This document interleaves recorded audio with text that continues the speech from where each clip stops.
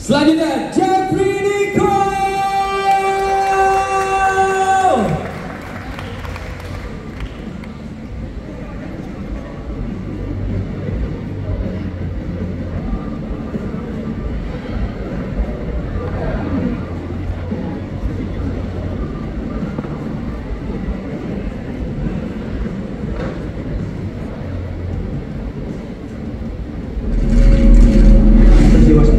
Mungkin jangan ngeremehin gue ya, karena nggak banyak orang yang tahu nama gue itu zaman kecil sebelum berantem.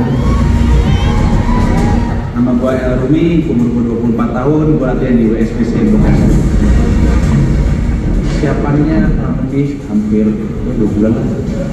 Ya cukup berselang Jefri Nichol. Jefri Nichol, jangan ngeremehin gue karena lu gak tahu gue sebenarnya siapa. Bersiaplah, sampai jumpa di atas ini. Kita sambut Rumi.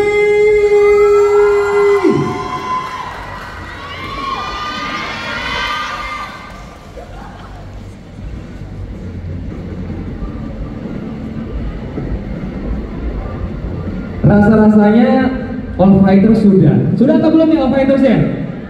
Belum ya? Oke. Betul banget karena kita akan ada New Fighters. Kira-kira siapa? Ini dia.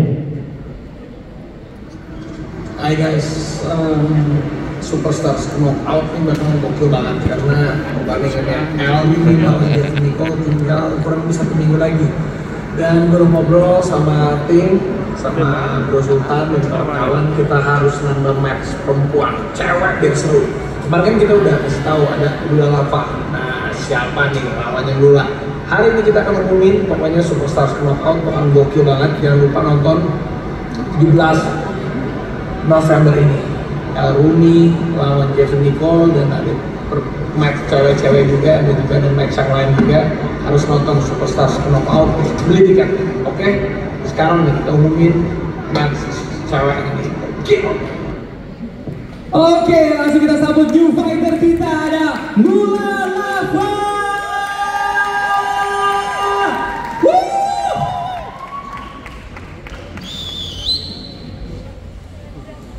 Oke, ini new fighter kita, cewek Lula Lava ya.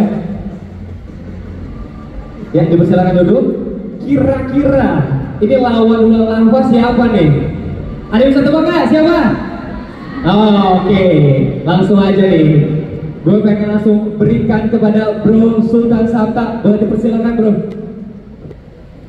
Pada excited gak? Lula bakal lawan siapa nih? Kira-kira lawan siapa, excited gak? Oh pastinya dong. Ya pasti ya, pastinya ya kak ya. Mungkin biar nggak usah lama-lama, ya langsung aja kali ya. Langsung aja. Sikat gak?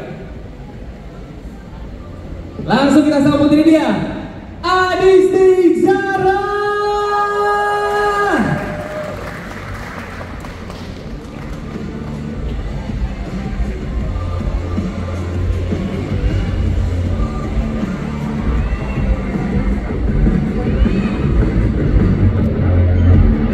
Oke, Zara juga sudah hadir sebagai new fighter kita. Selanjutnya di sini gue pengen tanya-tanya dulu setelah ini. Yang pertama gue pengen tanya sama main fighter kita terlebih dahulu untuk L dan juga Jefri Nichol. Oke, L, Jefri, sehat bro? Aman? Oke. Kemarin di press conference yang pertama sudah sempat ngobrol-ngobrol. Nah, ini kan sudah mendekati hari H. Ini persiapannya seperti apa nih? Jeff, dari lu sendiri.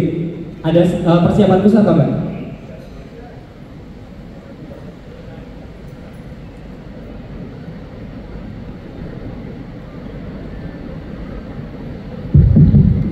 Nggak ada persiapan khusus sih, latihan yang keras aja.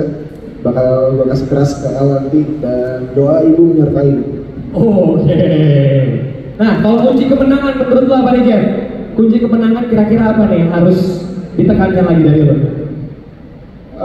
Kunci kemenangan pertama doa ibu ya, terus sama latihan gue yang keras gitu. Dan ya kayak yang gue bilang kemarin, power gue kayak jauh di atas lo gitu. Oke, power dan doa ibu ya. Oke, selanjutnya L sama yang persiapan khusus apa nih yang kira-kira udah lo persiapin menjelang hari H dan apa nih kunci kemenangan buat lo sendiri? Kunci kemenangan kalau buat gue doa bapak ibu. Doa bapak ibu. Terus juga latihan yang keras karena ini udah menjelang kenapa ketawa? Apa? Kenapa ketawa? Sorry? Kenapa ketawa? Mahal lucu ya. Dan latihan keras tentunya karena ini udah hampir 7 hari ya. 7 hari. Itu latihannya harus lebih keras daripada Nichol dan banyakin lari juga sih untuk endurance. Oke, jadi lari, doa bapak dan ibu buat ya.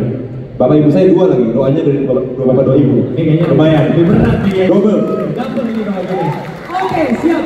Kita lihat nanti di hari H ya. Selanjutnya gue pengen tanya sama Naufal dan juga Akses sebagai celebrity fighter.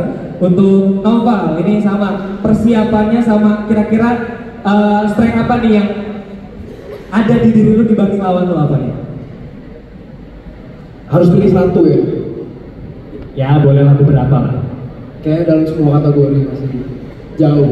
Oh, oke, siap. Ini persiapannya apa? Ini udah menjelang hari ini juga nih. Persiapannya latihan seperti biasanya karena sekarang juga pada stripping. Jadi sama coach Aspas kita latihan setiap hari di lokasi syuting kita maksimalin. Oh, di lokasi syuting sempat latihan juga. Makin intens berarti ya? Apa? Makin intens berarti ya? Pasti. Oke. Selanjutnya buat Aksa sama pertanyaan Aksa.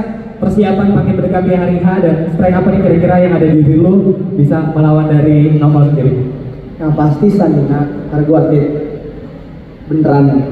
Terus power. Itu dia bang, tahu beneran gue bener atlet itu bohongan.